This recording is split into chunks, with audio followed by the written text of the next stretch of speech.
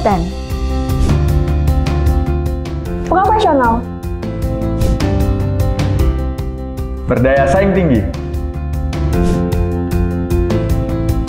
siap kerja.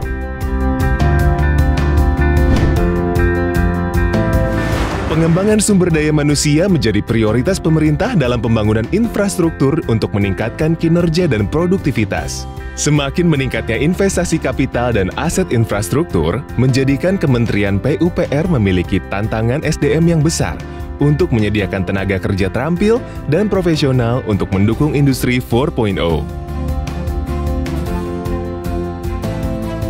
Kementerian PUPR mendirikan Politeknik PU sebagai bentuk tindak lanjut arahan Presiden Joko Widodo untuk meningkatkan pendidikan vokasional yang diharapkan dapat menghasilkan SDM bidang PUPR yang kompeten, profesional, berdaya saing tinggi, dan siap kerja. Politeknik Pekerjaan Umum merupakan perguruan tinggi negeri rintisan baru di bawah Kementerian Pekerjaan Umum dan Perumahan Rakyat atau PUPR melalui Badan Pengembangan Sumber Daya Manusia atau BPSDM.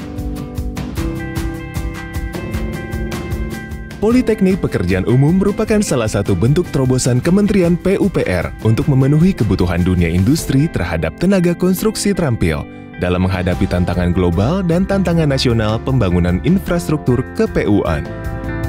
Politeknik Pekerjaan Umum merupakan salah satu bentuk terobosan dari Kementerian Pekerjaan Umum dan Perumahan Rakyat untuk memenuhi kebutuhan sumber daya manusia dalam bidang konstruksi yang terampil, kompeten, dan profesional.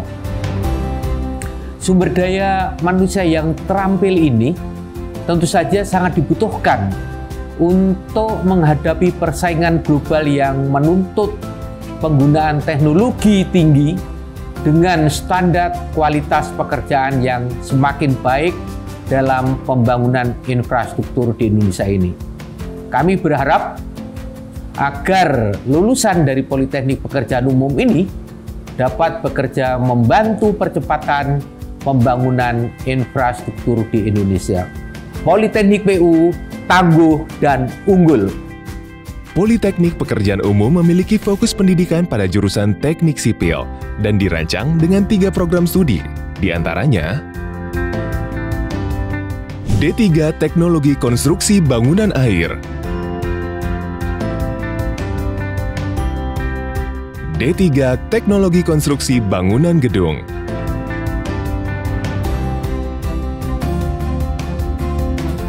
D3 Teknologi Konstruksi Jalan dan Jembatan.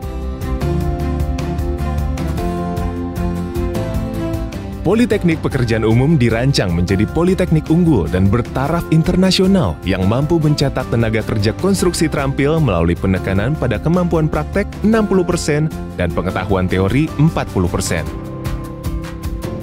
Diharapkan lulusan Politeknik Pekerjaan Umum mampu melaksanakan dan mengawasi konstruksi bangunan air, gedung, dan jalan jembatan, melaksanakan operasionalisasi peralatan dan teknologi konstruksi, serta melakukan monef terhadap konstruksi bangunan. Politeknik Pekerjaan Umum didukung oleh berbagai fasilitas yang mendukung atmosfer pembelajaran, sebagaimana berikut.